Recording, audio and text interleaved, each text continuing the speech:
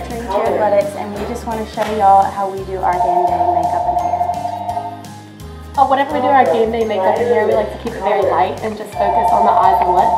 So for her, I gave her a little bit of definition in her crease, and then some eyeliner and mascara. And then for the lips, we all use the same lip color so that our focus is all of one. And now we're going to do her hair. Okay, for this part, we like to do half up, half down.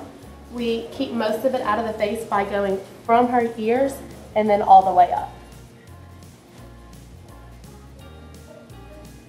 We bring the ponytail up a little bit, and then we put the pony in.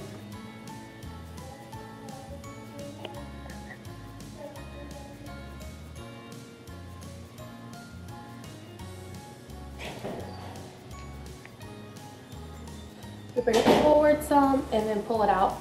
And then from there we can put in a ribbon or bow or anything else that we need to. The main part is that it's out of our face from here by going from the ears up, but it still looks good as half up, half down.